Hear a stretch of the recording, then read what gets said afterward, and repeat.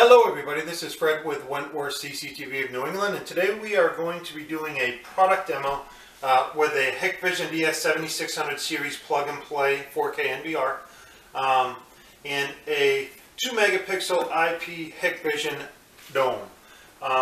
This is a plug-and-play process with these recorders. You're simply going to mount this camera, run a Cat6 cable from the camera location to the back of this recorder, and it's going to work beautifully for you. Before we get into this, please like our page, subscribe if you like our content so you can get future content, and give us comments. That's important to us as well. Okay, let's dive into it now.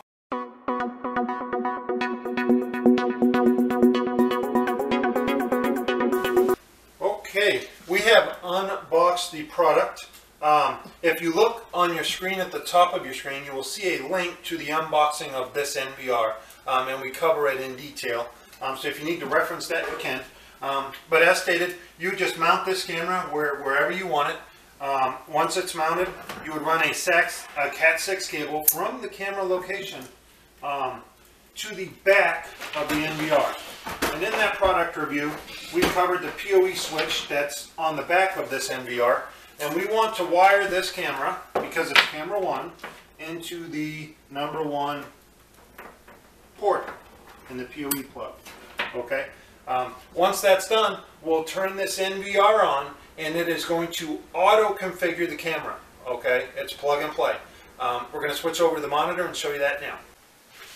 Okay, friends, we have powered up the NVR. It's going to ask our language, and we are in the USA, so we're going to type English.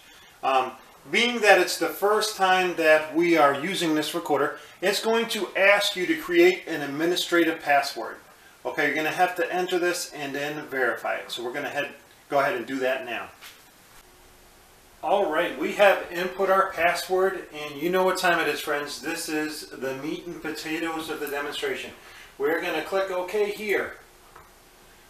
It says the device is activated. Properly keep your password, which you want to do. You want to remember the administrative password you just entered. It's asking if we want to export the GUID file for password resetting. We're going to type no here.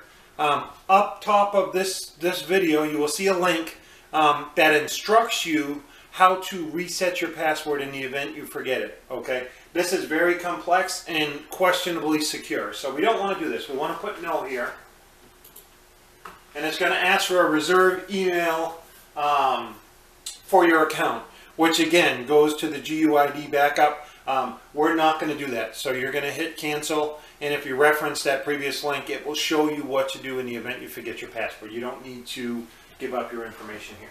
So we're going to hit cancel here. Draw the unlock pattern. Okay, if you want an unlock pattern like you do on your cell phone, you can do a Z or a 7 or a T, whatever you want. This is where you enable that. Okay, if you don't want to do it, which I don't, you just right click. Okay, and it's going to ask you if you want to start the device wizard every time the recorder starts up. I would say no to that. It's annoying.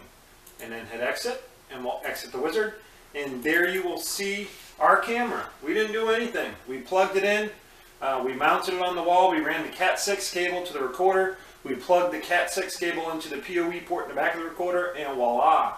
Look at that beautiful picture. This is a 2 megapixel dome. This is what you'd want for your house. If you're going to put it outside and try to capture license plates and stuff like that in your driveway, you'd probably want a 4 megapixel. But for the inside too is fine. Okay, I hope you enjoyed the video. Again, like our video if you enjoyed the content. Please subscribe so you get notified when we have future videos. And we will see you in the field.